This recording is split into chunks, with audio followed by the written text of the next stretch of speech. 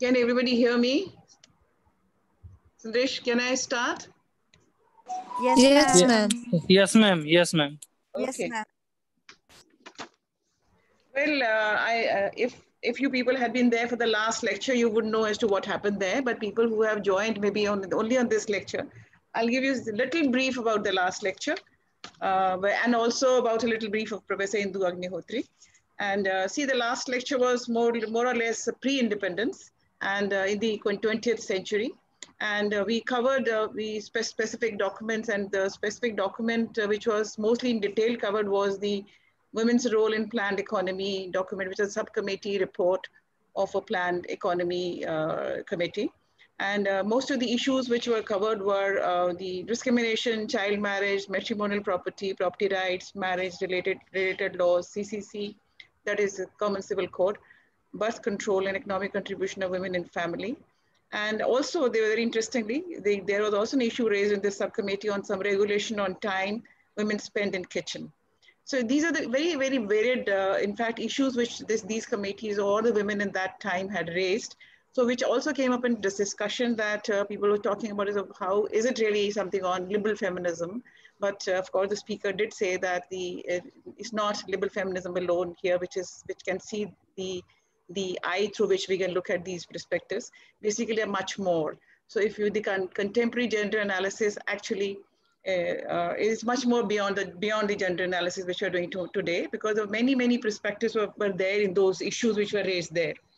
And she had also discussed was something on feminism in the Indian discussion. So she, in fact, just briefly about Professor Indu Agnihotri, she has recently retired as director of CWDS, which she had joined after giving up her job in Delhi University College, where she was teaching history for more than 2 decades.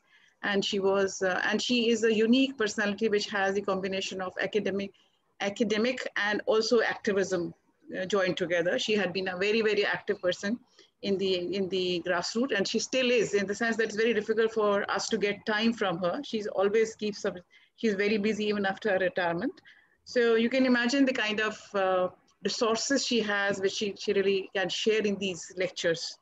So today's sub-theme is Breaking the Silence, Women's Perspective on Rights and Change in Contemporary Times. So please welcome Professor Indu Agnihotri. So over to Professor Indu Agnihotri, please. Okay, thank you, Manji. Thank you for assigning me a very challenging task of covering such a wide range of issues, time span, and trying to encapsulate it in some kind of a structure, which is very these developments defy structures and defy any kind of schema.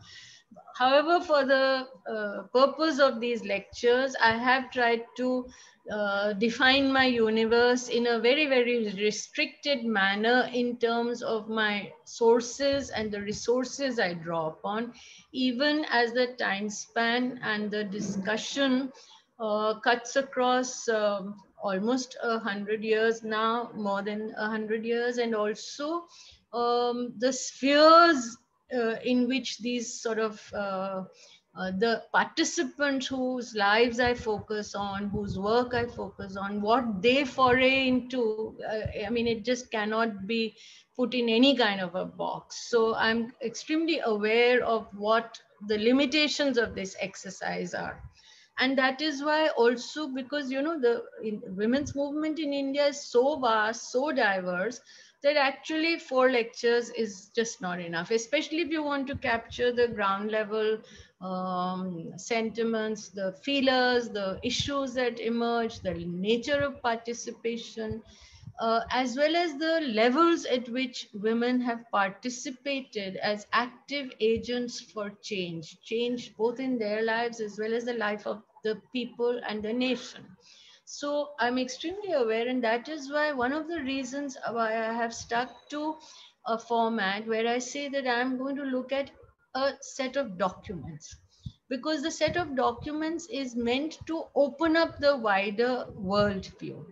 It cannot cover everything, so I will be guilty of the charge that I have not covered so many things, but I'm starting with that disclaimer and that caveat that it is not possible. The Indian women's movement, the energy it has unleashed, the kind of vibrancy it shows at any point of time, I'm saying. I, as an activist for more than 40 years now, I can say that anything that I say here is only the tip of the iceberg. So I'd begin with that. Secondly, this specific lecture, what it begins to focus on. I choose what I can call two sets of documents. It is not any one document. In fact, the first set of documents that I choose, there is a very critical document, which is the outcome of the first set of documents, which I choose to focus on in this lecture, which is that I begin with the debates and the proceedings of the Constituent Assembly. Now, this itself is a vast document, huge set of documents. The outcome of this document, as we all know, is firstly a very, very critical document, and which remains critical in our political life, in our social life, in our cultural life, and that is the Constitution of India. Why I focus on the proceedings is because I think just as much as the Constitution itself is important, it is the process and the manner of going about, the manner in which these very, very this significant exercise of how to give yourself a constitution, how to give the people of India a constitution, that process itself is, I think, extremely important. Equally important is the fact that women were part of this process, that the constitution was not just given to women, that there were a critical, very small number, but a critical set of women who were part of that process. And I think that itself makes a statement that those who went about giving us this constitution were aware and were committed to women's participation in this process of change, that they were not going to be marginal, they were not going to be added on, they were not going to be brought on later once the rights had been defined, but that women were equally participants of that exercise and that process of laying down the parameters within which the new nation state and the new sovereign republic was being envisaged. And I think that itself that is why I say I focus on the Constituent Assembly debates and proceedings. So the second point that I want to make about the debates is, why do I call it debates? And why do all of us call it CA debates or proceedings? Even when we write abbreviation for the Constituent Assembly, we say CAD. Usually the book reference will be CAD. Why is it important? What I'm saying is, there is this sense that is sometimes conveyed to us that, oh, these are critical times. There's no room for debate. This is not the time to argue. This is not the time to dissent. But what I'm saying is, here you have the Constituent Assembly, which begins to meet towards the end of 1946. It sort of gives us the constitution, which is signed on the 24th of January 1950 by all the members of the Constituent Assembly. It is the most critical time in the history of this country, in the history of the nation. Because yes, the British have decided to give us freedom, the much fought for freedom, but it is the time when a set of rules and procedures are to be put in motion and a body is elected, and an elected body begins to meet to draft this constitution. It is the time when you see freedom, what the British choose to call transfer of power, but in Indian history, we always call it the struggle for independence and the struggle for freedom. It is also a new set of governance structures. It is also the period in which we see partition. And then the formation and the proclamation of the Republic. What I'm saying is, in the last 100 years, there could not have been more critical times than this. There can never be more critical times, perhaps, till some more tumultuous events happen in this history. And yet, it is in that period that we set up and we see a healthy process of debate, discussion, dissent. disagreements, and a set of people who sometimes fundamentally disagree with each other also, but who agree on one point, that this country needs a constitution, that some consensus has to be arrived at, that process itself has to be democratic, and the outcome of that process also should be committed to democracy. So as Nehru says, when he starts, he places the first resolution, in a sense, not the first technical resolution, but the first resolution which has political meaning, and the resolution on aims and objects, which lays down the work of the Constituent Assembly. He says this is not just a document, this is not just a resolution, it is a pledge. It is a pledge that we are making to ourselves and to the people of this country, that we will abide by democracy. And I think that is a very important, apart from the preamble, which we have heard of much more over the last 1 year or so. But the preamble itself also sort of foregrounds those commitments. Now, having said this about the Constituent Assembly, I then want to also lay out the structure of this lecture today. So this, what I intend to do, how much I can do, I'm not sure, but 3 parts. One is what I've already spelled out in terms of the Constituent Assembly. The second part, or the third part, which I will also focus on right now, is the committee and the findings of a committee, which is a government committee, which is well known, which is the Committee on the Status of Women in India, and its report called Towards Equality. And this, we see the committee set up in the early 1970s. The report is submitted at the end of 1974.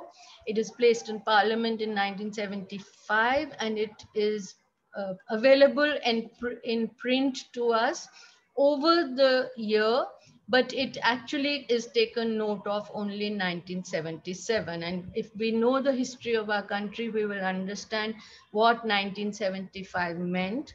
It meant many things at the international level as well as at the national level.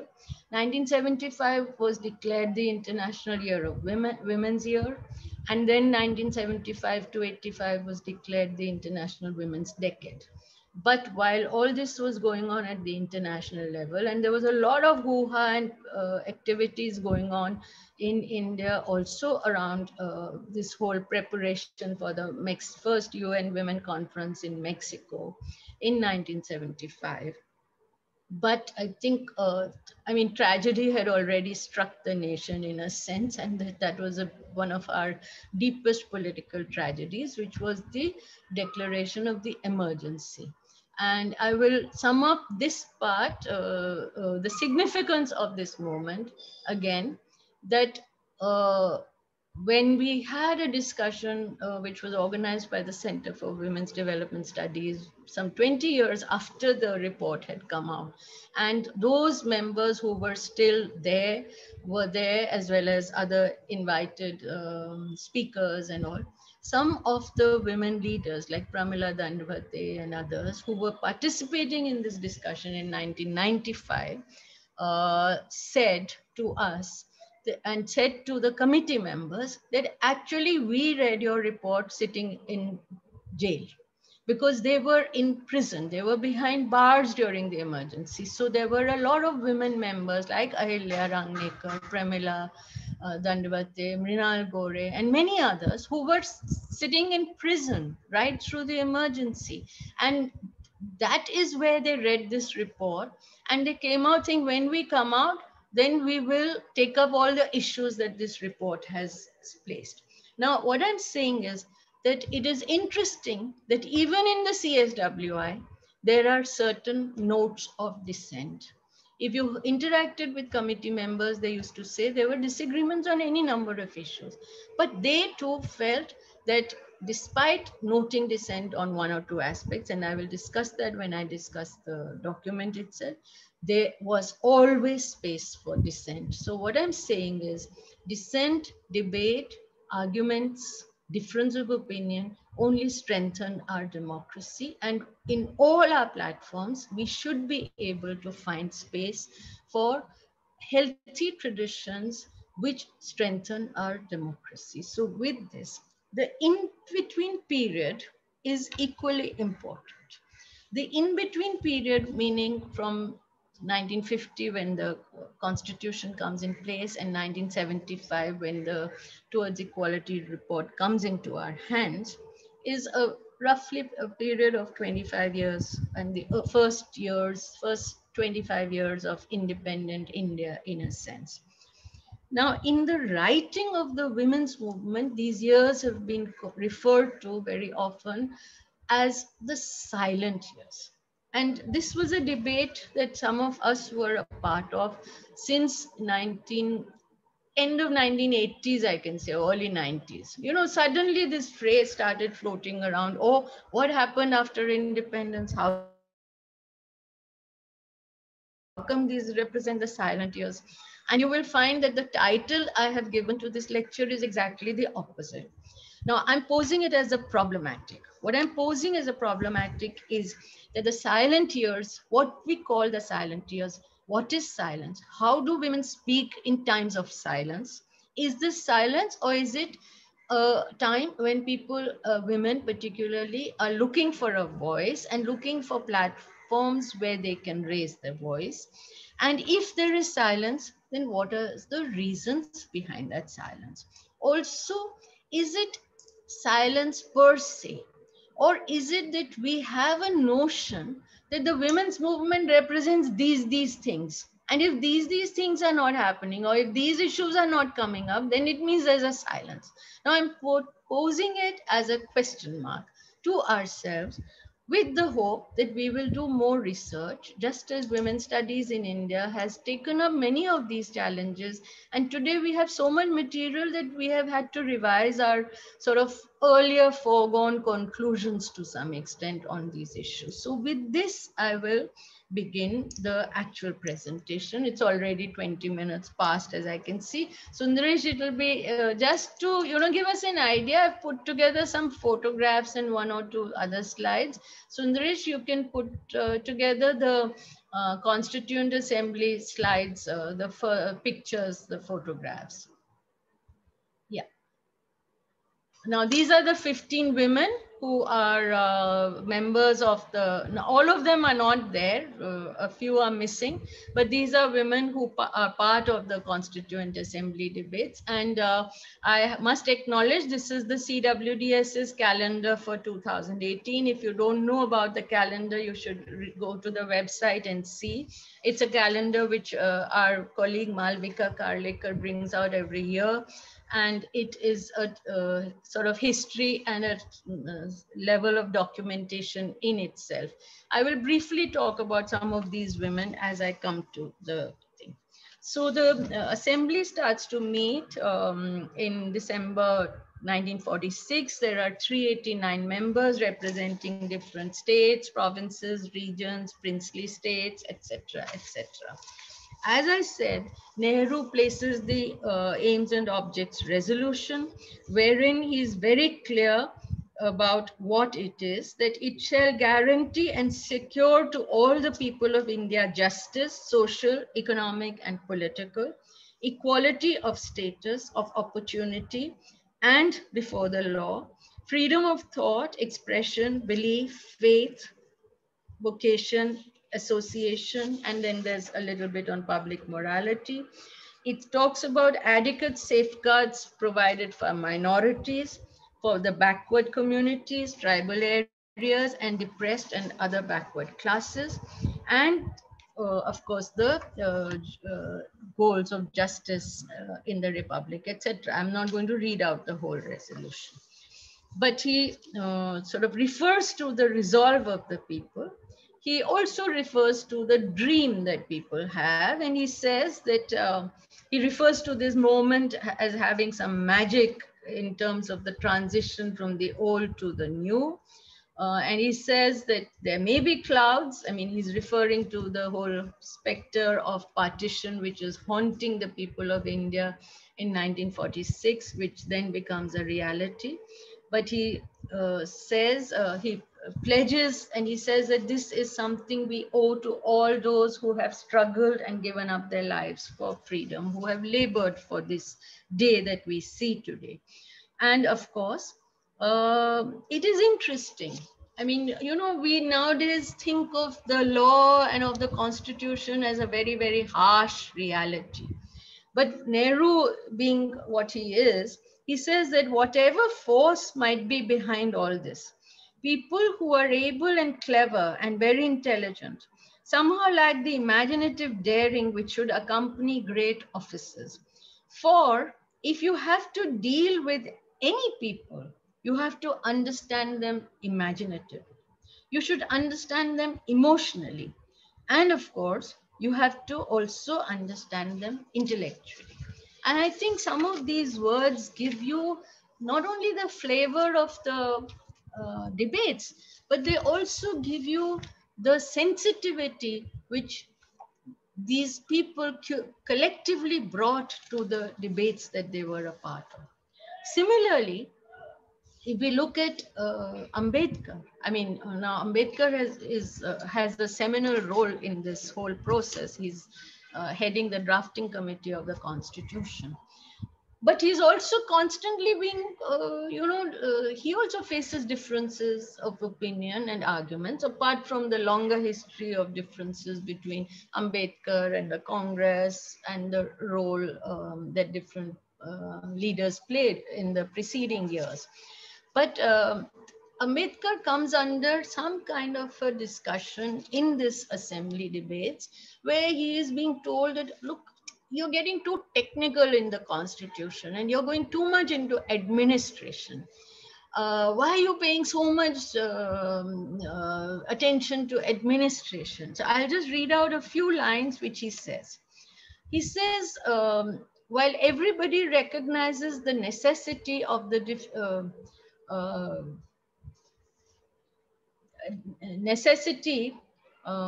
of the diffusion of constitutional morality for the peaceful working of a democratic constitution, there are two things interconnected with it which are not, unfortunately, generally recognized. One is that the form of administration has a close connection with the form of the constitution. The form of the administration must be appropriate to and in the same sense as the form of the constitution. The other is that it is perfectly possible to pervert the constitution without changing its form by merely changing the form of the administration and to make it inconsistent and opposed to the spirit of constitution. It follows that it is only where people are saturated with constitutional morality, such as the one described, and he has referred to a historian before this earlier, that one can take the risk of omitting from the constitution details of administration and leaving it for the legislature. In other words, he's saying that in the three arms between the legislature, executive, and the judiciary, you cannot leave the details and as technicalities of administration to be handled only by the legislature, but there is to be an inherent content of that in the constitution, because that is to be defined by what he calls the spirit of the constitution or the constitutional morality. And I think that that is important. He says constitutional morality is not a natural sentiment. It has to be cultivated. We must realize that our people have yet to learn it. Democracy in India is only a top dressing on an Indian soil, which is essentially undemocratic. Now, when he says, which is essentially undemocratic, what does it mean? He refers to the social contradictions, the tensions, a society which is fraught with contradictions, with feudalism, power vested in the princely states till then, and the feudal classes, the landowning classes and the landless. And we all know what the histories of those kind of landlessness and land ownership mean. So what I'm saying is that the constitution makers were aware of it. It is within this that the CAD take place. And there also, what do we assume? You know, today when we read all this, we assume there is a nation. But you have to understand that when they begin the process in December 1946, the states have not all acceded as yet. That negotiation is still on. The feudal powers with these ruling classes are still there. Apart from the, after all, this is the vestiges of colonial rule and colonial society. So all the inequalities inherent in society are still there. And I would say they are still there, because the constitution promises equality, but it does not forge equality between the social classes. That the constitution, the law, the executive, judiciary and legislature have to work towards that once the constitution is in place. So you have differences in terms of language, even during the debates that happens, because people are speaking in different languages. Even, I mean, for instance, there is a whole section where they go into what will happen to the commodities, because sugar is produced in one region, how will it reach the others? So what will be the terms of transferring these resources and making these resources available to the entire population of this country? So the Constituent Assembly is, in a sense, discussing both power. It's discussing the rules through which this power will be exercised, the financial architecture, the terms for the judiciary, the terms for all the three arms, going right down to the panchayat level. They are acutely aware of differences in terms of caste, class, labor, laboring classes, peasantry, the farmers. The debates reflect discussions on gender, on culture and heritage, the whole debate on education. There's a whole section on should there be separate kinds of education, and the women like Hansa Mehta, for instance, who's in this picture. Hansa Mehta comes from a longer engagement with education and educational committees, and they take a position that there can be no separate, and there should be no separate education for women, which will put them in a certain kind of box. So what I'm saying is the Constituent Assembly, which is engaging itself with the drafting of the Constitution, with a whole long debate on fundamental rights, the resolutions related to it, the amendments that are moved, and with administrative procedure. They even go into details like, okay, how, for instance, when discussing rights, in terms of Adivasis, the Jhum cultivation, hill people, Northeast, the forest resources, agriculture, mines, minerals, descent and inheritance. They discuss migration patterns, the sort of tensions between the plains people and the tribals in the Northeast, particularly the subregions within the Northeast. What I'm saying is that this assembly looks at the past, it looks at the future. It looks at populations, peoples, as well as institutional histories of these regions. They're engaging with the whole idea of specific reservations for specific communities, groups, whether it's the scheduled castes as it comes out then as a constitutional category, or the scheduled tribes, which were initially referred to as excluded areas and excluded communities in a sense. They even go into discussing plants, ecology, language, health and disease patterns, diversities within region, the political histories of exclusion, as well as the potentialities of different regions, the principle of representation from these different parts, and the whole legislative architecture and structure, going down from the village panchayat to the parliament. And I think the fact that they could find time they could make time for discussion, for debate, disagreement, and yet coming to a formulation which was then accepted upon and which gave to the people of India this constitution. I think it was a tremendous exercise. And when we look at the constitution, we really don't see what all has gone into it, how difficult it was, and what maturity they show.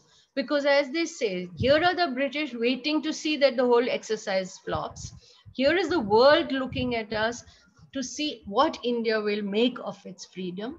And of course, there is the tension. There is an ever-present tension for the first year of the Constituent Assembly proceedings, because there is a section of its membership which is boycotting this Constituent Assembly, which is those who were part of the Muslim League, and Muslim League boycotted the proceedings because they said that they were for a separate country, for a separate nation.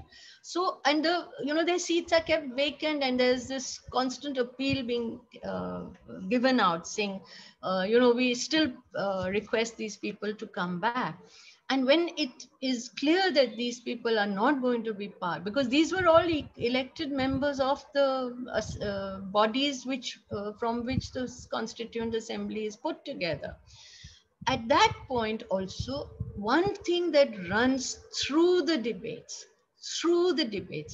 there is a huge discussion on minorities, and minorities meaning not just religious minorities, but religious minorities are a very clear part and distinct part of the debates.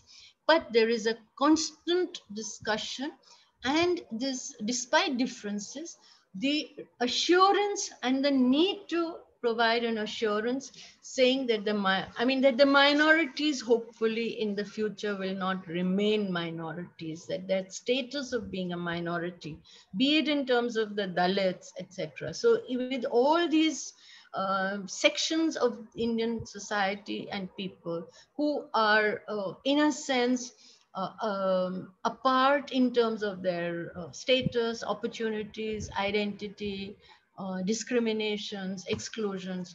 There is a continuous and constant, and it is there through or almost on a daily basis, that members are assuring themselves and assuring the nation that the constitution that we are giving to ourselves will take care of all these inequalities, these contradictions, and these tensions. So that runs through it. I'll quickly move to what I call the women in the Constituent Assembly. And I can't cover all, so I'll just talk about one or two aspects. There's Vijay Lakshmi Pandit, who's already moved in a sense to the international level because she addresses the UN General Assembly. She's India's representative. And she makes a very powerful sort of intervention in the United Nations, expressing and declaring India's opposition to imperialism and to the feudal classes and to the inequalities that have been perpetrated. And she expects that these are inconsistent with the UN Charter, and that the UN in its own functioning will address these contradictions which exist in the larger political world. And she specifically mentions fascism and Nazism and declares India's opposition to anything which represents fascistic trends. There's Renuka Ray, who's equally important. She is one of the voices who's constantly mentioned when we discuss the issue of reservation, because Renuka Ray articulated the women's position on reservation. You all would know that from the time the suffrage demand came up, this discussion was coming up. And at one point of time during the roundtable conferences, the British had brought in the whole issue of separate electorates as well as reservation. And reservation both in terms of women as well as reservation in terms of minority status. And there were differences of opinion. But in the Constituent Assembly, clearly Renuka Ray makes a very clear statement on behalf of women and saying, we do not want reservation. We stand opposed to reservation for women, I'm talking about, or even on a basis of religion. And further, the hope and the expectation that in independent India, there will be no need for reservation. That is also very clear in her intervention on clause 19, which is on reservation. There is Dakshayani Velayudhan, whose picture, yes, that is Dakshayani. She's one of the youngest members. I haven't been able to figure out if she is the youngest member, but she's definitely one of the youngest members and definitely the youngest woman member of the Constituent Assembly. She's also the only Dalit woman amongst the Women's Constituent Assembly members. She incidentally happens to come from a family which was very politically active. And I think many of you may know her daughter, who's kept that tradition alive. And her daughter is Meera Velayudhan, who's very much part of women's studies. And she's currently the president of the IWS. Now, Dakshayani makes three very powerful interventions. One focuses on what we call the underdogs, on the whole issue of forced labor, Begar, and she links it with the rights of freedom, which is under clause 11, which is being discussed when the rights are being discussed in the parliament. And she makes a very powerful speech about how, I mean, in a sense, positing bondage of the landless and the Dalits vis-a-vis the freedom that is being promised. She also talks about untouchability. And you'll be surprised to know that Dakshayani Velayudhan was a Gandhian, even though she agreed with Ambedkar on many things. So despite the differences between Gandhi and Ambedkar during these years, Dakshayani is aligned with the Gandhian movement, but she continuously dialogues with Ambedkar, and there are occasions in the assembly debates where she's telling Ambedkar, look, you should be thinking about this, you know. So it's not a position of weakness or vulnerability. She has her own mind and she speaks it. And then she talks about how she says that the Constituent Assembly, that it not only frames a constitution, but also gives the people a new framework of life. And then she moves on to other issues. There's Amu Swaminathan, who speaks on fundamental rights, directive principles, the two pillars of the Constitution. Renuka Ray, I've already mentioned, although she spoke and intervened on many, many more issues. There's Begum Ejaz Rasool, who is the only Muslim woman in this, in the women in the assembly, and who opposes separate electorates on the basis of religion. She has very sharp views on secularity and intervenes continuously on the fundamental rights resolution to bring more strength to it. There's, of course, Durgabai Deshmukh, who spoke about the whole issue of princely states. She talks about the need for neutrality of the governor, on the independence of the judiciary and how high courts should be constituted so that they are not forced to be dependent, and therefore maybe their freedom will be compromised. There's there's much more. Hansa Mehta, of course, you may know Hansa Mehta's contribution is not just in the Constituent Assembly. Hansa Mehta was the Indian representative when the UN Charter was being framed, and the word human in the UN Charter was Hansa Mehta's contribution, because the draft said men. And she said, no, we are talking about humans and not men alone. So that gender neutral category, that was Hansa Mehta. She's known for that contribution at the international level. Of course, her work on education when she's later Vice Chancellor also is very important.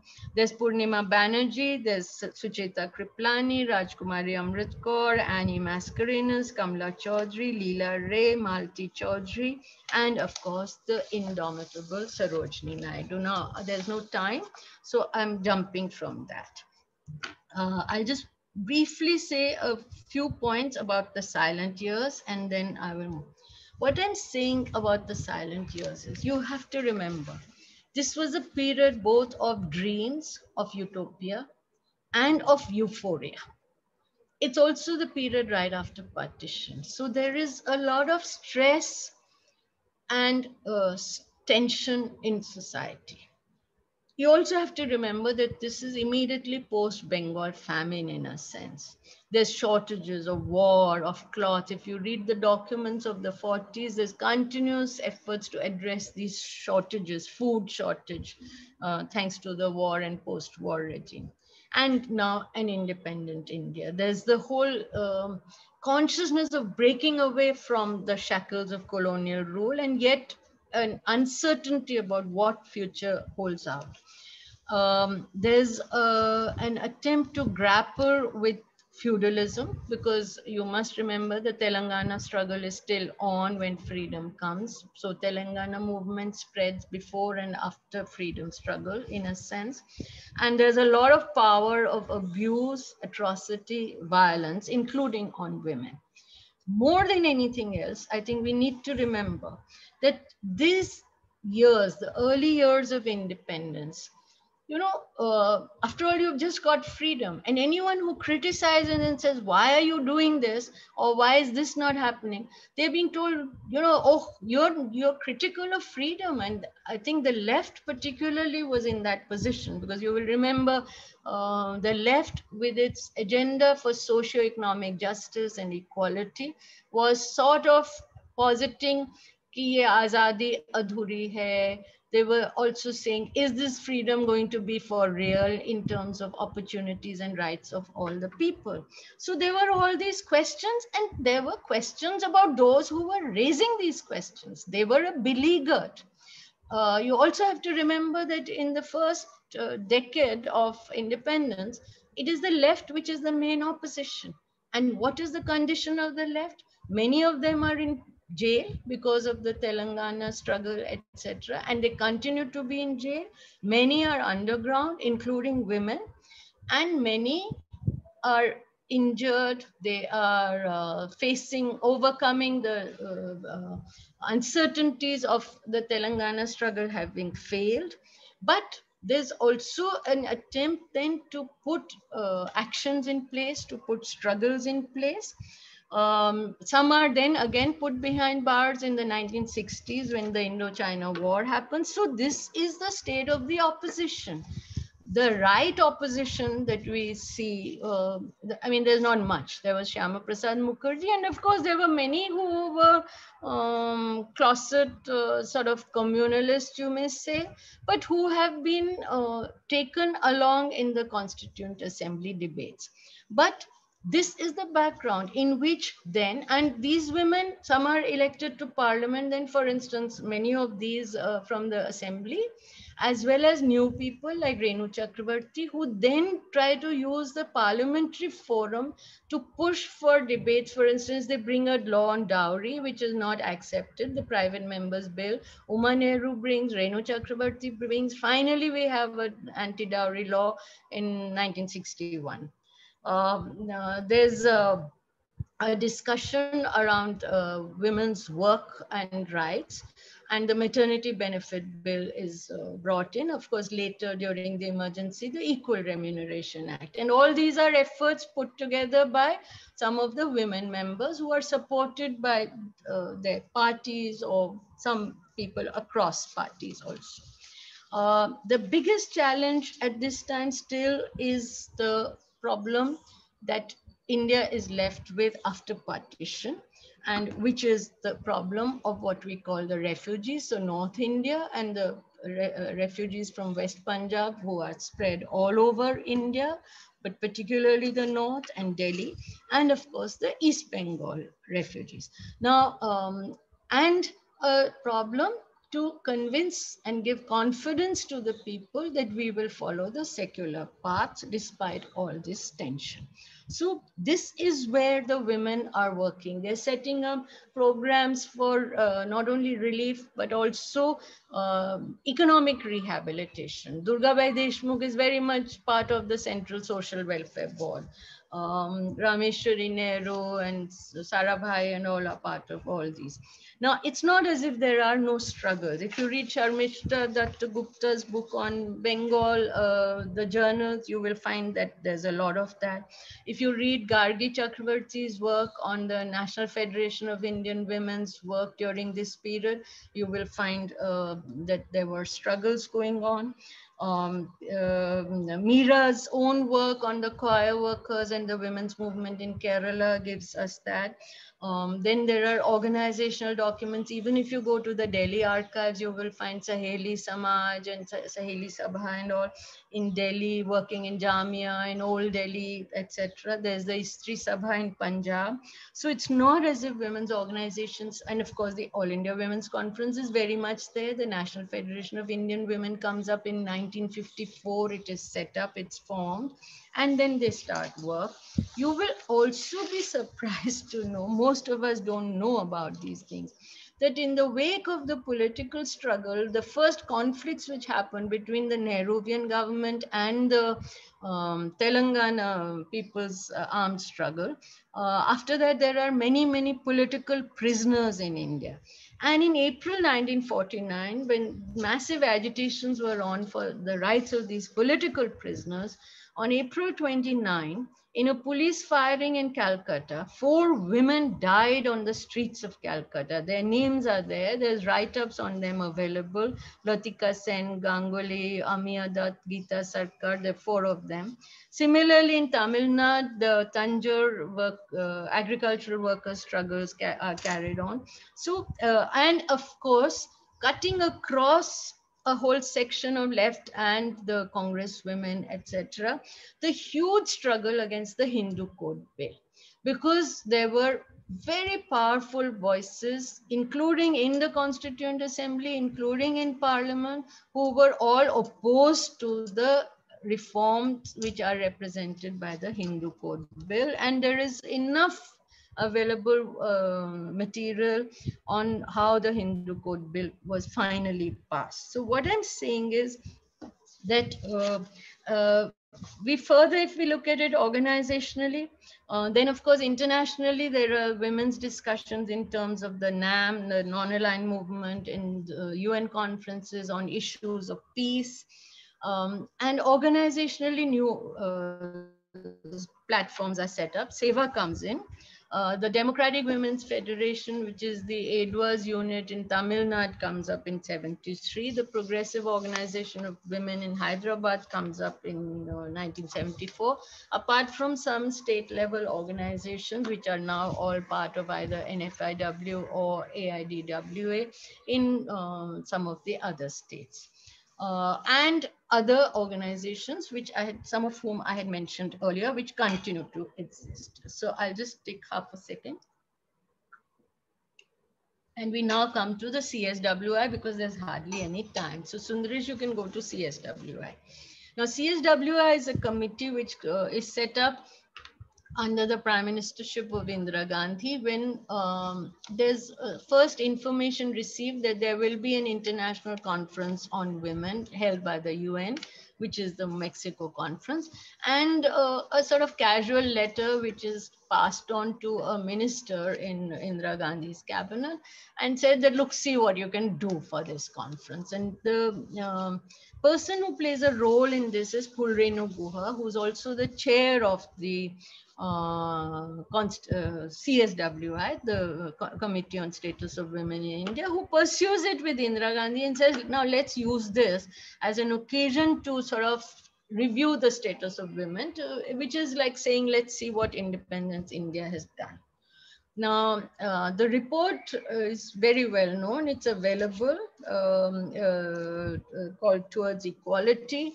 It had members such as, of course, Pulrenu Di, who was the chair, Leela Dubey, Lotika Sarkar, Veena Mazumdar, Urmila Haksar, Sakina Hassan, Maniben Kara, who was a trade unionist, Savitri Shyam, Vikram Mahajan, and Neera Dogra, who was from the Northeast. Now, what I'm trying to say is there's no way I can discuss. I've asked Sundaresh to put these contents just to tell you what kind of detail they went in. But I'll just highlight some points because of the time limitation. So one is the scope and scope of the study, the understanding, the findings, the follow-up, the recommendations, ensuring there's a parliamentary debate. You have to remember this was just preceding the emergency.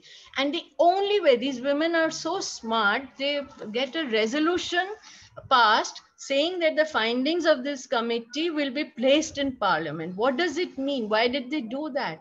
And Nurul Hassan, who's the minister concerned, he places that in as a resolution in the Lok Sabha, which ensures that a report which may be particularly critical of the government of India, not of any individual, but the progress that has been made or not been made in the first 25 years, that it will be placed in parliament means it will become a public document. Otherwise, you know that government reports can be just put under the table, but they ensure by putting a resolution in parliament saying that it will be tabled in parliament and hence ensuring that it will be a public document.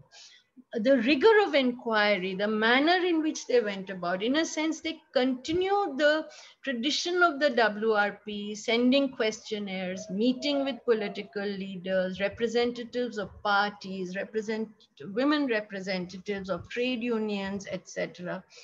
And what is most interesting is that all of us who have ever been asked, and I can tell you, I have been myself asked to be on a government committee, the pressure to say yes to everything that the government of India is saying, whoever may be in power, I'm not talking about any particular regime. The pressure is that you keep sort of nodding your head and saying yes, yes to everything that the government is claiming to do and having achieved. And I think the fearlessness of this this team, that they were bold enough to say what was happening and what was not happening. That comes out of a commitment. That comes out of a commitment to democracy. That comes out of a commitment to the task that has been assigned, a commitment to see that change should happen, that old prejudices and historical baggage should not be passed off as the sort of excuse for not sufficient change happening. The rigor, the social science, many of them, like Leela Dubey was sociologist, Lotika Di's law, Meena was supposed to be there, Swaminathan, but she resigned, so some economic. But you can see the number of tables they did. I mean, the rigorous social science analysis they undertook, that this report still doesn't become out of date. Even now you will find, just as the WRP, they discussed the whole issue of creche, of unpaid work, abortions, the whole social sort of stigma, and said that it is a woman's right to her body. There's no compromise on that. Even on the issue of consent, they are very clear that it is the woman who has the right to give consent to sexual intercourse, even within marriage, and therefore there's no question of sort of any kind of compromise on that. The whole issue of constitution, what's it called, restitution of conjugal rights. So there is a boldness and a fearlessness about the report. There's also interesting continuities and discontinuities. They are very clear that women are not a homogeneous category, and it comes through their tables, it comes through their discussions. Again, we find women's work, education, law, health, of course, comes as part of government policies. These are some of the major chapters, but I think chapter 2, yes, the demographic perspective, that is very interesting. Because you know, usually we think that, oh, it's only Amartya Sen who first talked about the missing women in the 90s. But as you can see, the demographers had already highlighted the demographic data, but it was this committee which first talked of what we call the adverse child sex ratio in any significant manner and treated it as an indicator of women's status. They had a whole table. I've put that graphic thing just to say that, look, I mean, way back in 75, they discussed this at length, and they discussed the whole issue of child marriage, etc. They were aware of regional differences. They were aware of the more complicated issues with regard to migration for women's work being pushed under marriage, the socio-cultural settings of women's status, and they discussed, you'll be surprised that apart from the whole role of religion, which was also discussed by the women in the Constituent Assembly and here. Hansa Mehta and all had intervened very categorically, saying that in the name of practice and belief, anti-women practices should not be allowed to continue. And here again in CSWI, we have a discussion on religion, women's sort of attachment to religion, and yet the ambiguities in terms of practices and beliefs. They even discussed the restrictions related to menstrual cycle and how women are discriminated against, how the whole ideological frame around womanhood, motherhood, etc., marriage, family, polygamy, bigamy, guardianship, how the women should be equally treated as guardians, all that is discussed. The Uniform Civil Code is discussed as it was in the WRPE. The question of criminal law and patriarchy in criminal law is very boldly discussed in the chapter on law particularly. And consent, adultery, for instance, is discussed quite at length. They're very clear that this notion to push women into only certain kinds of occupations or the lower levels of teaching or teaching as a feminized profession, they're dead against all kinds of stereotypes, etc. The chapter on economics and work looks at unequal wages, discrimination, landlessness, bonded labor. It looks at Northeast very specifically in the whole women's role in the Northeast economy, in the market. Any kind of discrimination in the labor market is this, and the taboos, for instance, the stigmas attached to certain kinds of occupational choices women make, as well as the fact that there are no choices or that educated women have very few options to look for work because of the nature and they're very clear that any kind of educational segregation in terms of only women getting only a specific kind of education is not to be accepted, no special curricula, etc. These are all very interesting because you see, this is from where you get your 1986-87 educational policy, which is called Education for Equality. And despite that, in 2000, Manjeet will remember, she would have got that circular also, that women studies centers were told that you will henceforth be women and family studies, you know. So this attempt to keep slotting women into a particular box and saying, oh, this is your role, you are only mothers, you are only going to be dutiful daughters and dutiful wives, etc., that struggle continues. Of course, the political struggle, political rights and status issue is one of the critical issues in this report. It's an issue on which there is difference of opinion, because this is where the question of reservations for women in the political field is again discussed, and there is a difference of opinion. Veena Mazumdar, Lotika Sarkar, and Neera Dogra gave a dissent note, which is there in the report if you read it. And Pulrenudi and Maniben Kara gave one on reservations at the panchayat level. So there were two notes of dissent, but the committee took note of the fact that despite so many years of independence, women's participation in political bodies was poor. That is why the issue of reservation came up, despite the fact that in the Constituent Assembly, the women had unanimously taken a position against reservation. But what is also interesting is that all of them believed in the Constitution, they believed in the political system. So, you know, unlike today where we see a kind of cynicism about the political system, wow, all politics is bad, it's all one kichad hai, isme kahan ghusoge. They had hopes. They had hopes, but they also had a more complex understanding of women's political rights and political participation. In fact, I was witness to Vinadi, for instance, writing to Mehbubul Haq when the South Asia Human Development reports came out, saying that UN and your notion of gender empowerment measure, GEM, etc., there's issues with these indicators. because different societies have different traditions, and you have to be more sensitive to levels of political participation and political rights. There's So they were not part of that cynicism, as I said. The recommendations are very, very clear. And in fact, on the constitutional rights, on nationality, on concept of matrimonial property, on the issue of co-parcenary, which the Hindu Succession Act Amendment of 2005 finally addressed. Also, you should remember on polygamy and bigamy, the whole issue of cruelty against women within the domain of criminal law. This report talked about it very, very specifically.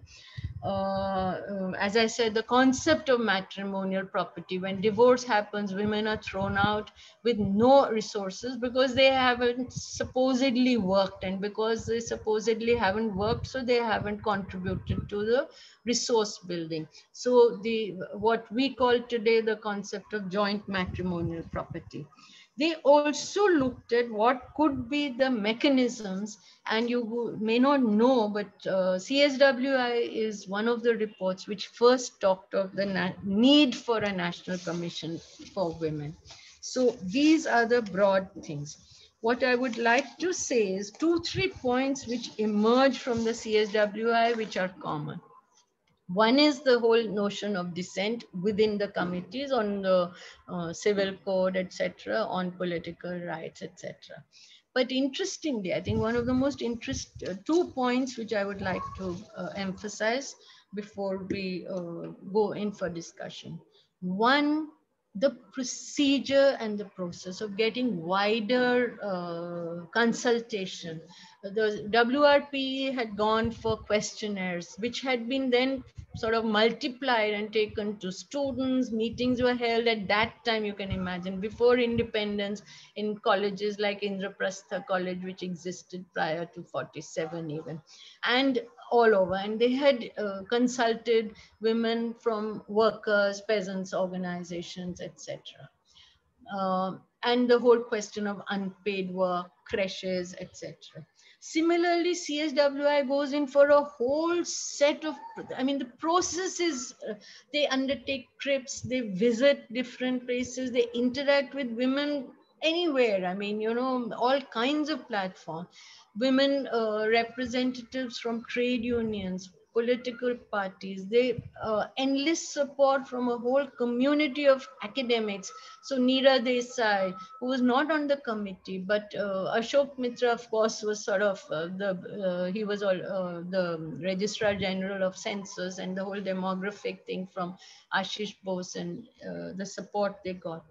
But also they drew up a methodology. The second thing that I want to say is the continuity and the discontinuity that we see from previous documents and now, that there is cherishing of the tradition of debate to strengthen tools and to strengthen the interventions, to sharpen the findings and the conclusions. So the idea is that it's not going to be just, you know, yes, people around, but that there will be a critical review. The third thing is, and I've written about this some years ago in a publication which in fact there's somebody here from JMC, he's in Merrick College, and they bring out, I think, something called the JMC Review, and I had contributed a piece for their bulletin 2 years ago. It might be on the net somewhere. How there is a continuity we see. And that is what I would like to highlight at this point. So they do, both these committees highlight the connections between women's status and the socio-economic status of society, the socio-economic path of development. It is very clearly stated in the CSWI, that women's status and poor status is not a question or a result of some kind of only cultural historical baggage. Why am I raising that? I'm raising this because, generally there is a lot of discussion in the media amongst us about misogyny, mindsets, patriarchy. We think it's these men, their attitudes. But both WRP and CSWI very categorically make the statement, and that underlies their understanding in a sense that women's status is actually directly linked to the path of social and the policies of social economic development which are followed at any time by the given country. And if today women's status is low in India, then it is also directly linked to the policies that are being pursued. And the two sort of indicators they saw, apart from the whole domain of law, education, health, and on health, they were very critical, CSWI. They were very clear that this whole notion that women's health is all only about family planning is all wrong. They totally disagreed. And you can imagine, because emergency was the period when forced sterilization and compulsory sort of family planning was at its peak in India. And just pre-emergency, they make a very clear statement that this notion of giving incentives and compulsory or forced sterilization and population control, we totally disagree, because it is the woman's choice. It is not even the family, but it is also the woman's choice to have a baby or not to have one. And they disagree. They also say that even the right to abortion, it is the woman's choice, whether she chooses to go ahead with this baby or not. In terms of the MTP Act, they have a very clear statement on it. But more than that, the wider point that I was making, that they see the inequalities that women are subjected to, that these are grounded in the wider structures. And that is why, till the end, people like Professor Veena Mazumdar, one or two indicators which they continue to highlight in every discussion.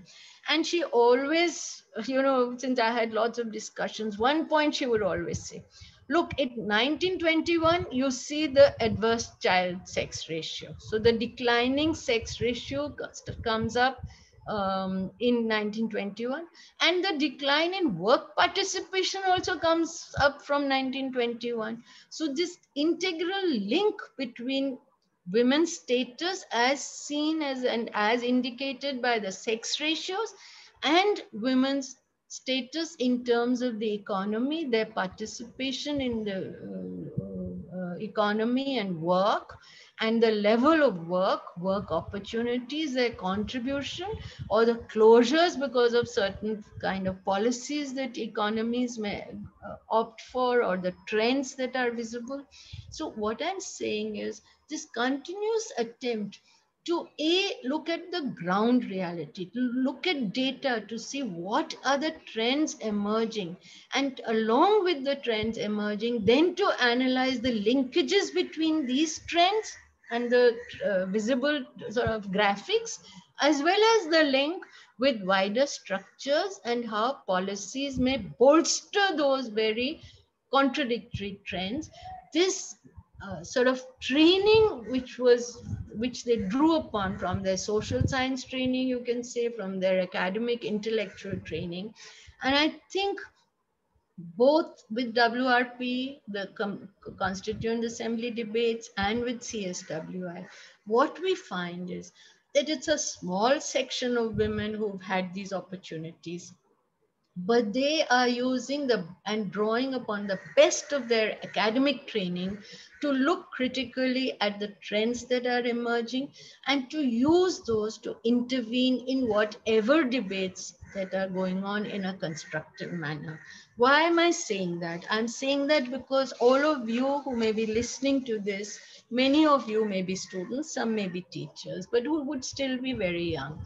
What I'm saying is that rather than be carried away by many of these debates which go on the media endlessly, I think the lesson that we learn from these documents is that you have to polish your own tools to bring rigor to your own academic exercise. And you have to use your academic tools to then turn the lens onto the wider framework of society in a more critical manner. And you have to use and develop those critical tools and perspective to push for change, which is your right, which is your due in terms of what independent India promises. And secondly, also, that never hesitate to disagree. These people disagreed and they remained friends. They became friends. They remained friends till the end of their lives. And they could disagree vehemently on any of these, because it is in the process of disagreement, in the process of debate, that you sharpen the tools. And as I said, that if at the time of independence, at the time of partition, at the time of still struggling for freedom, if our constitution makers could have the confidence to disagree, to debate, to dissent, and know that they will come to a consensus and bring up a constructive document which will lay out the future for India, I think there is a lot to learn from those histories, from those earlier debates, and from the achievements and the spirit that these people brought out. I would end by saying that, again, go back to Ambedkar, apart from his more specific inputs on the whole question of untouchability, Dalits, etc. But I think even in terms of the spirit of the Constitution, the question of constitutional morality, which he emphasizes, I think these are all issues which are important for us today also. And I would stop with that. We can have a debate. Thank you, Ritu. Yeah. Well, I'll request the participants, if they have questions, please write in the chat box so that we can pick it up. Yeah.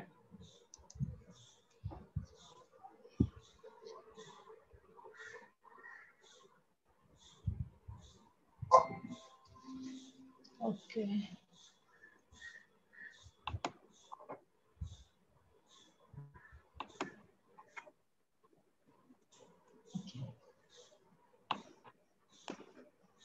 So if you have questions, please write. There's a huge, in fact, panorama of thoughts and panorama of resources and the events which Indu has covered. And I'm very sure she has maybe more than this, what she has already said. And the kind of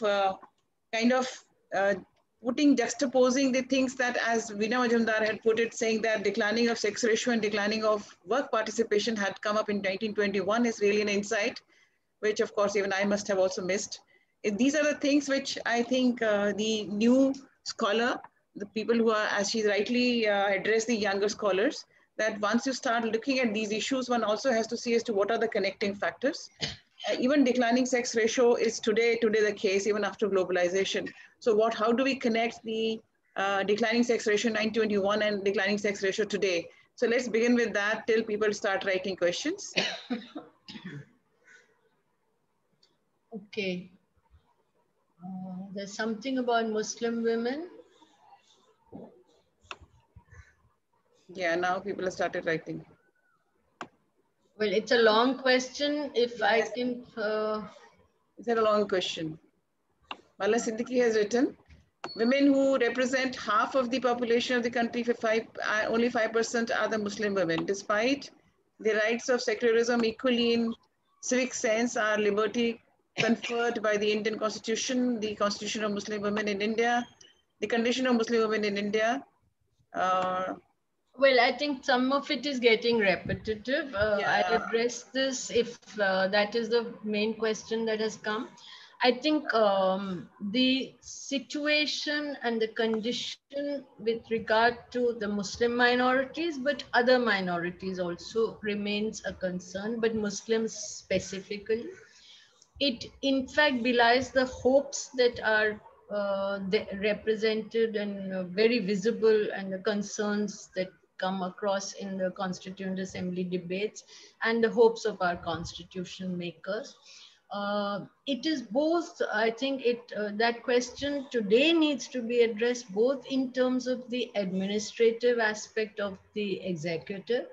For instance, I mean, if Muslim women or Muslim children, let us say, are deprived of education, just as others are also, I think it is a singular failure of the successive governments, because I mean, as I said, even during the WRPE, the clear mandate that was expressed was compulsory universal education for all.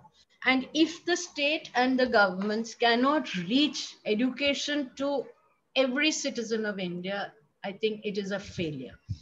It is also linked to certain, let us say, maybe not only gaps in implementation, but also a callousness towards specific minorities, as well as also specific socioeconomically marginalized groups. So you will find, for instance, that where the school is located, so the bastis would be far off from where the schools are located, or the resources that are put into schools. I think there is no excuse for failure on the count of education vis-a-vis any government in India, any government, be it state, and education is also a state subject. But I think there is no excuse. There's no excuse for, apart from saying that, yes, there are prejudices, there are biases, even in the minds of minorities about sending girls to school. We know there are certain perceptions, but I think if the state were to do its job better, uh, we could address those issues. As far as their other rights are concerned, I think more recent times give us other reasons for concern. And I think it is the government's job, whenever a new law is brought in, I think it is the government's job, be it the farmers that we are seeing today or minorities, to convince the people of its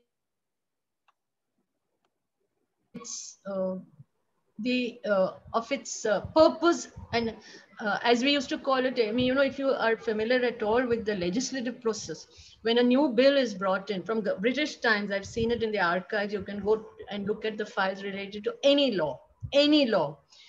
There's a statement of objects given as a preamble to the law, saying this is the purpose of this law that is being brought to the legislative assembly. I'm talking about early 20th century.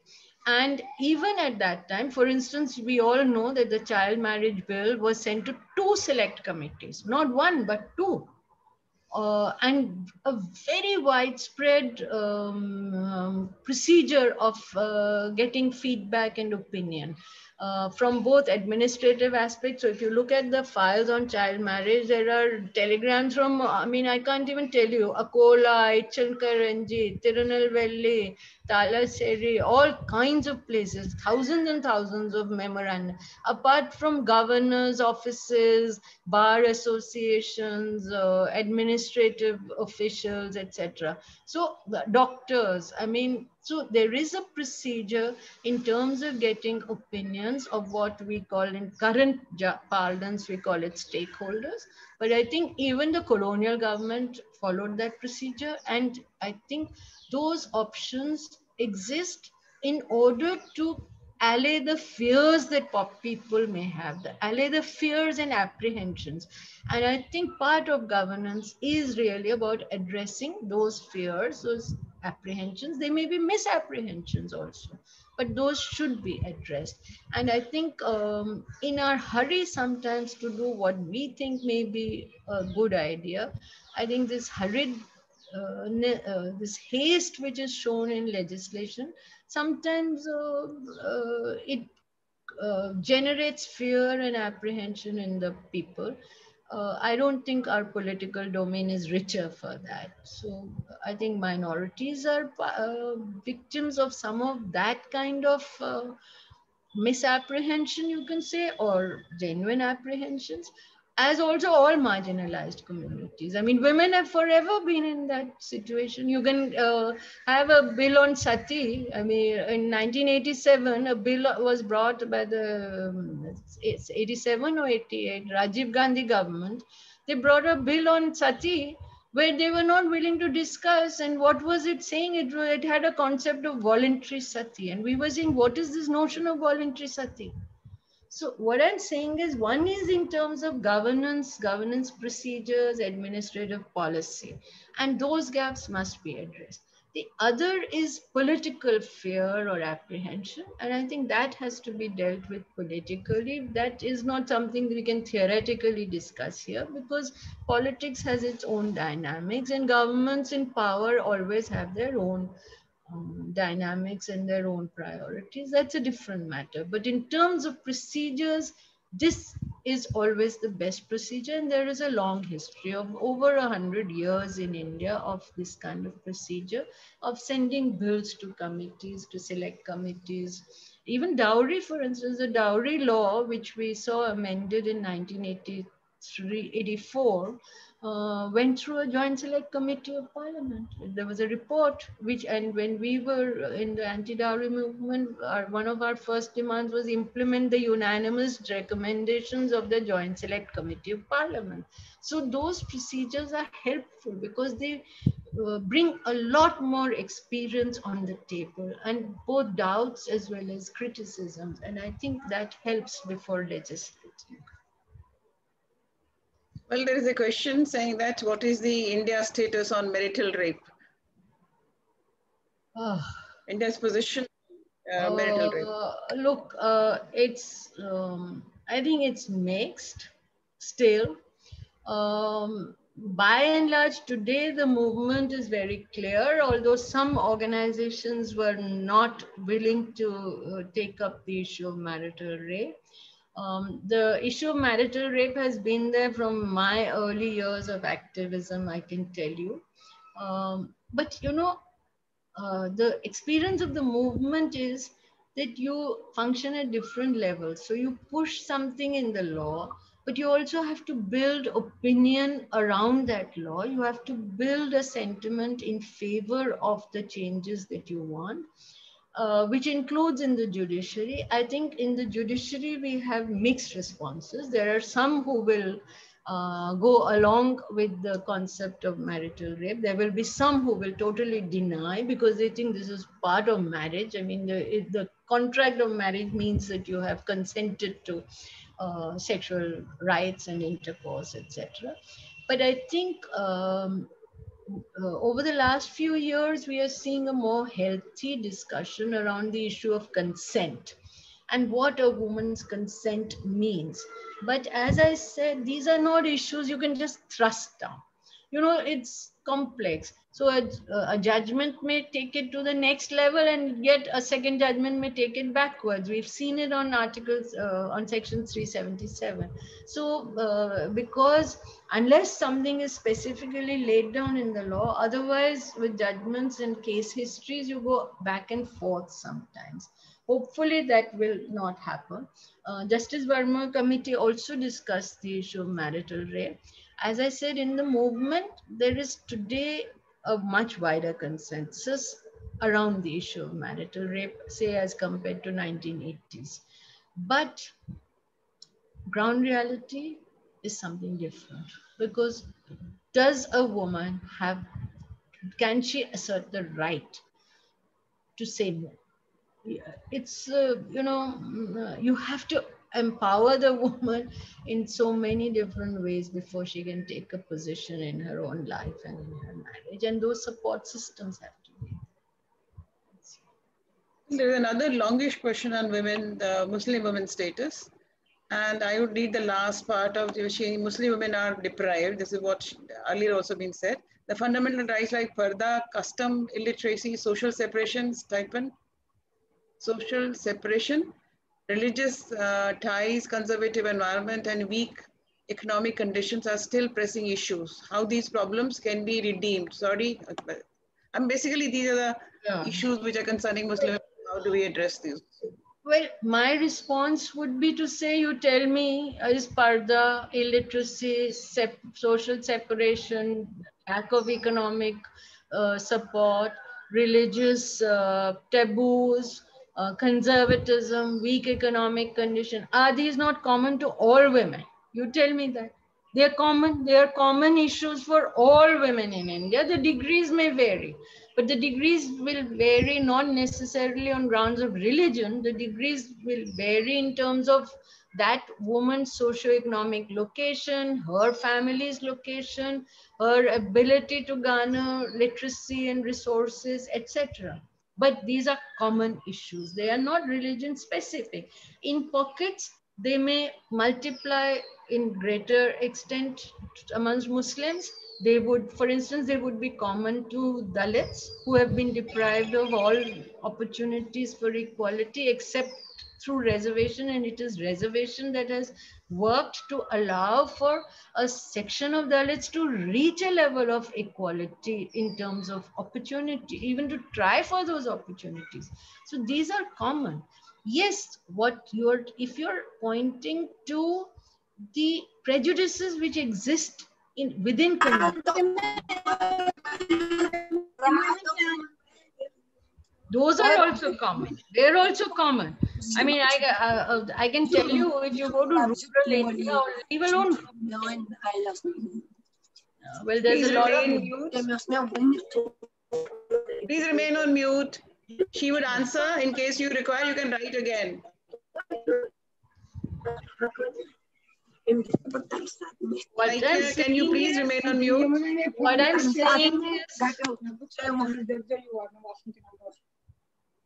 saying is denial of equal rights, equal opportunities, the existence of social prejudices and biases, male prejudices.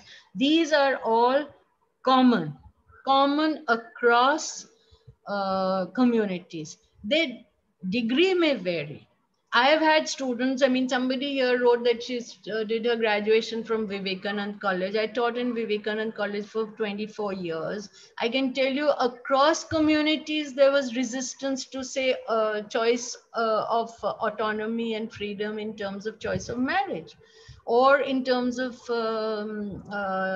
discrimination within the homes between boys and girls, or restrictions on women's mobility. I had students, for instance, who had studied and lived all their lives in Delhi. And once my student came up to me because I was taking her to the National Museum, she said, "Ma'am, is that anywhere near India Gate? I have lived in Delhi all my life. I have never seen India Gate." Now, I mean, even I as a teacher could not have imagined. There would be teachers, students who would come and say, "No, we are not allowed to go even to the National Museum with our teacher. Our families object."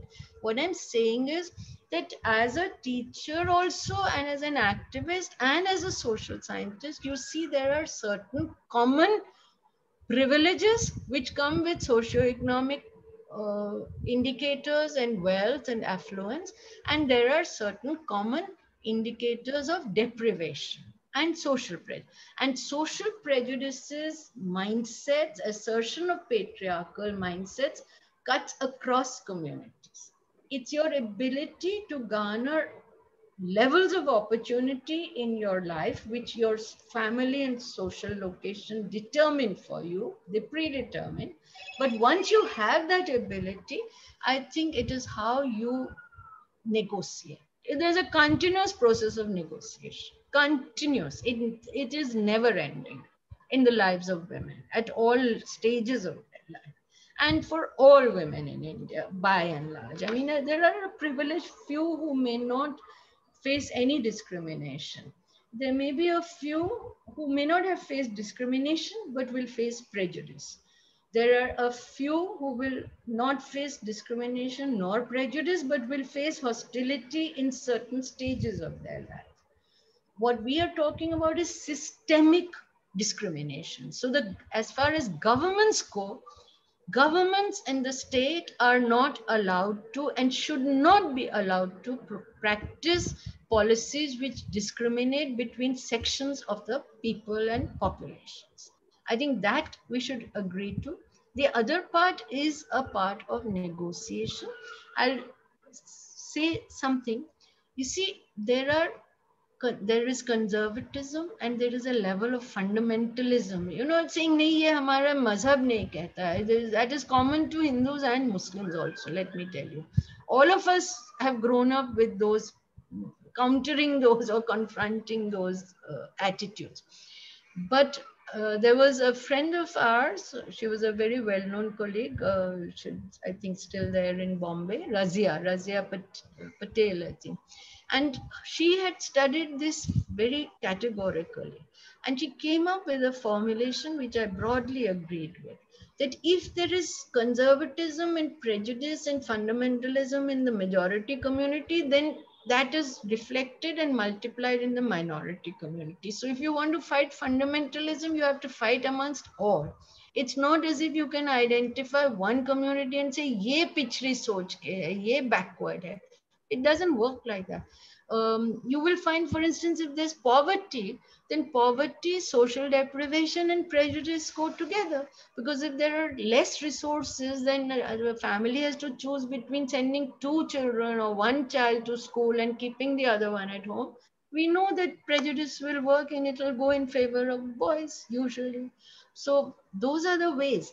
You know, we should also look at it more critically, more rigorously. Sometimes we also assume that this is the reason. That may not be the actual reason. So we need to be more open to what we call rigorous analysis, and we need to be committed to that. Yeah. Another one saying that what is the impact of UCC on Muslim women? Well, there is no UCC as of now. And on the UCC, in fact, I will be discussing that in my next lecture or the next one. So I don't want to spend too much time on it today because we will be discussing it. The Uniform Civil Code was a demand of the women's movement right from the beginning. Okay, and it is there in the WRPE, it is there in Towards Equality. In WRPE, there is also a note of dissent by Kapila Khandwala, which I had mentioned in my last lecture. However, over the last, say, since 1985-86, in the contemporary women's movement, there has been a lot of discussion and debate around this because there's a lot of experience of the movement of working amongst women, Hindus, Muslims, Christians, everyone. The movement has a huge amount of experience gathered over decades. Let us face it, the prejudicial interpretation that is given, and there are books on it, I can name some of them. There are books and papers and a political understanding which is propagated that Hindu law has been reformed. It is the Muslims who are prejudiced and who are not allowing social reform. Fact is, that is not the case. There has been some amount of reform and there has been a lot of resistance. When the Hindu Code Bill was passed, in fact, that was what I wanted to discuss at a bit of greater length in the 1950s. That was the big debate. And women who were Hindu women who were supporting the Hindu Code Bill provisions were attacked physically. I mean, all the women I have interacted with of that generation have given me details of how in colleges meetings were held, for instance, in Ashutosh College, in Calcutta, in BHU. In one meeting, Professor Radhakrishnan was invited so that some amount of this opposition would be silenced because he could also quote from the Shastras, etc. I mean, this was Veena Mazumdar herself telling me all this.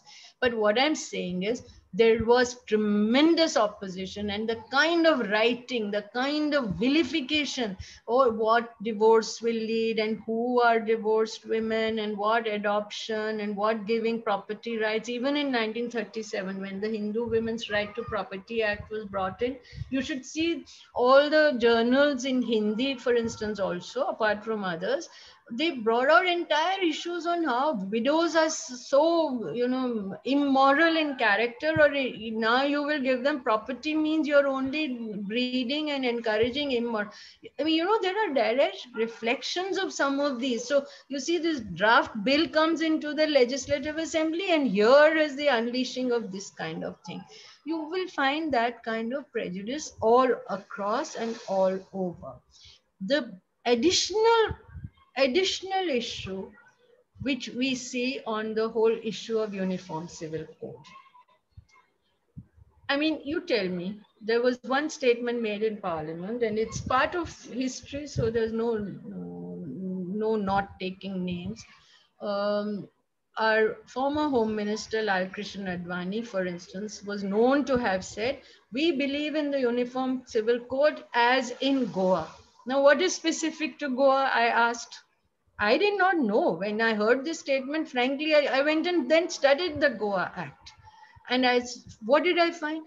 Goa Act says that if a woman fails to produce an heir, and that to a male heir, then the man can go for a second marriage. Now, what is specific, and why should we go for a uniform civil code? Should the uniform civil code be a replica of the Hindu code bill? I mean, there are 1,001 issues. And when you have stoked fears and apprehensions amongst minority communities, then this waiving of the UCC, as we call it, becomes an additional threat to people, that our customs, our identities, our beliefs and practices are under threat. On the other hand, you have this great body called the All India Muslim Personal Law Board. We've all interacted with people or heard them. And the Muslim women have gone. I mean, I have known of occasions, if I look for my references, I can give you dates when meetings of the Muslim Personal Law Board have been held, and these women have been saying, "Babe, please discuss these issues." They refused. And there was huge sort of thing happening outside, saying, "Why are you not discussing these issues?" So there is resistance within communities. What is the position of the women? I would like to discuss that in the next lecture. But broadly, our point, and I think the movement's position, is reform of personal laws is required. But reform of personal laws should be proceeded along with discussions to assure the communities that this is not against diversity and diverse community identity. But as we said, that women must get equal rights, and women must get equal rights both in personal laws and in the secular laws. And those options should remain. They should remain. So, but we need a mature debate which is not charged with a kind of atmosphere where minorities or any particular community feels that they are the besieged and they are under attack and their practices are under attack. But communities must confront the inequalities that they perpetuate, be it in the name of religion or in terms of custom or social practice. I think that I've written about this long ago. In an article in The Wire, I think in 2016, I wrote something where I had argued and I'd given the references how Hindu laws were opposed. I mean, after all, we've got memoranda. They're sitting in the Teen Murti library by the Hindu Mahasabha women, saying why the Hindu code bill should not be legislated upon. What was her name? I think Lakshmi Bai Kelkar. I'm forgetting the name. But there's memoranda from the Hindu Mahasabha, and the Hindu Mahasabha activists were leading the battle against all those women who were in favor of the Hindu code. It was a big battle for many, many years. Okay. So all communities resist change. In all communities, there are leaders who behave as if they are the ones who are the arbiters of this social change. I don't think women accept that, and women should not accept, and history doesn't accept it. I mean, nobody is a ठेकेदार of any community. Let's face it. वो जागीरदारी चली गई, feudalism खत्म हो गया, और नहीं हुआ तो उसको खत्म कर देना चाहिए. So no religion is the Jagir of it, but there should be space for discussion and with sensitivity, particularly in times when there is insensitivity or a sense of being besieged. I think all fears should be put at rest. No community, no individual should feel that they are besieged in democratic India, I think. But the process of change must be pushed, and all women should get equal rights as per our constitution. Our framework is the constitution. Your religious faith and belief and practices are equally your right as per the constitution of India, but no woman should be denied equality as per our constitution on the basis of any other identity. That is the position, and that is the position that the women's movement accepts.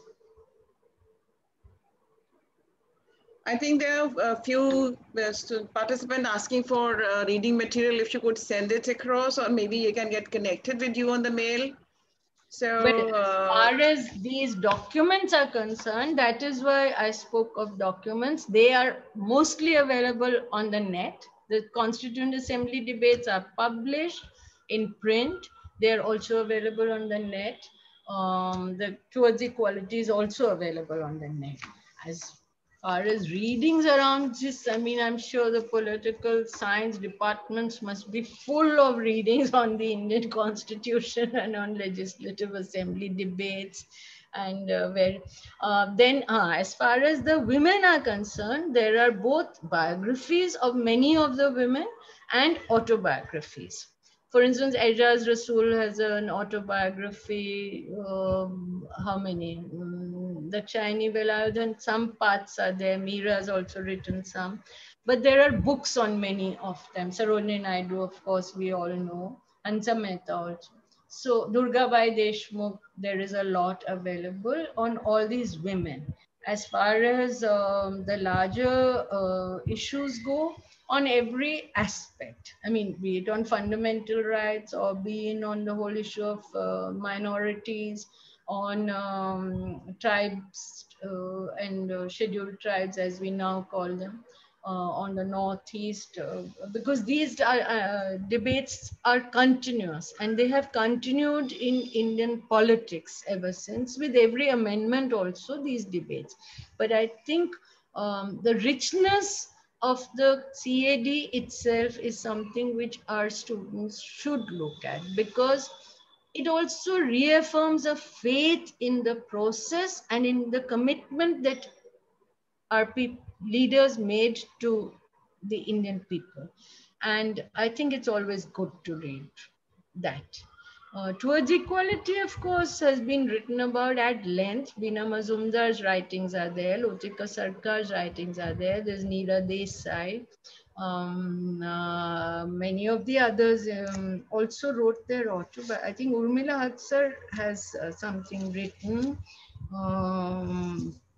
Maniben Kara, I think there's a biography of her, because she was a well-known trade unionist from Gujarat.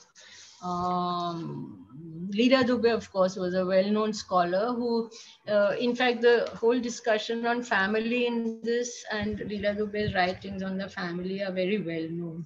So that's there. I think the CWDS website will give a lot. The CWDS library, if you're in Delhi, is a very good source for anything and everything related to these issues. And your own library in Delhi University, Manjeet, will have a hell of a lot. Yeah, we also will have a lot of material, yeah. Well, I think we will end today, and these questions, I'm sure they will also come up in the next lecture. And where is your video? I know I'm not able to get you on the video. Why? I can see myself. Yeah. Oh, maybe last time also it got clicked. Maybe you could see just yourself. Oh, no, I haven't done anything. I know, I'm the only one on the screen. I don't see you. No, I can see you and I can see myself also. Anyway, we are going to end today. And thank you so much for your questions. And thank you so much for the discussion. And I would say that definitely the kind of lecture which I know how Indu speaks and how Indu has so much of material. And the area which she has covered, she has plenty more to cover, I'm very, very sure. And she, in fact, started with the fact that she's only covering the tip of the iceberg. There's so much of material which, in case any scholar who really wants to study even post-independence, the women's movement, and how the issues came up and what are the juxtaposing issues around one issue. And I think she has already indicated the kind of methodology you should be using. And these questions, if they come up for the next lecture, maybe more clarity would also emerge. And in case you want to get in touch with Indu, if you can note down the email, it is iagnihotri53@gmail.com. So unless if you can note it down is fine. Otherwise, you can get in touch with Women's Studies or with the CWDS. You will get get her email ID. So thank you so much, Indu. It was a real pleasure listening to you. And I had not heard you on the assembly debates. It was really interesting to listen to you. Thank you so much. We will meet. Thank you, Manjeet, and thank you, Sundaresh, for the support. Yeah, I really need it. And on 2nd October, we are again going to meet, even if it is a holiday, our lecture series would go on. Thank you so much for your participation. Thank you, Indu and Sundaresh.